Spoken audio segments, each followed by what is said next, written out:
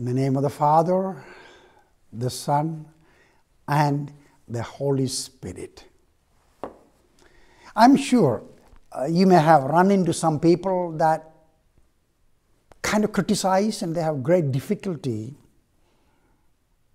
to hear Blessed Mother Mary, the Mother of our Lord, is addressed as the Mother of God.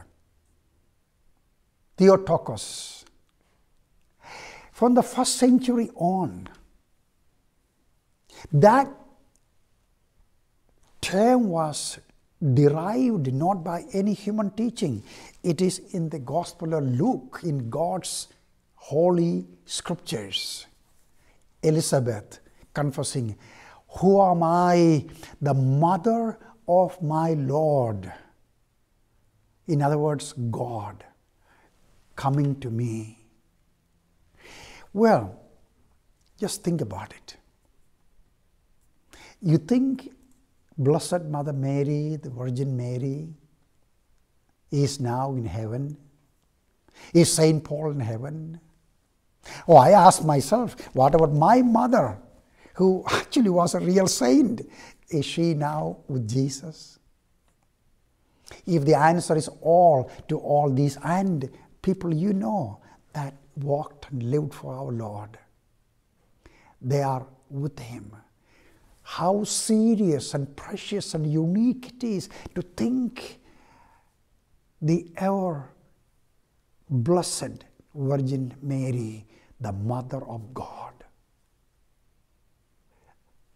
How difficult it is to think. We can ask people around us, pray for me. I do that all the time. You do that all the time. You ask me to pray for you. What about the saints, people that you know were saints in heaven? Blessed Mother Mary. They cannot save us. They cannot forgive our sins. They are not our Savior. But people who intercede and pray for us. How much the church lost the purity of teaching and connection, link with the invisible world, because we became proud and arrogant. Let us be sober and humble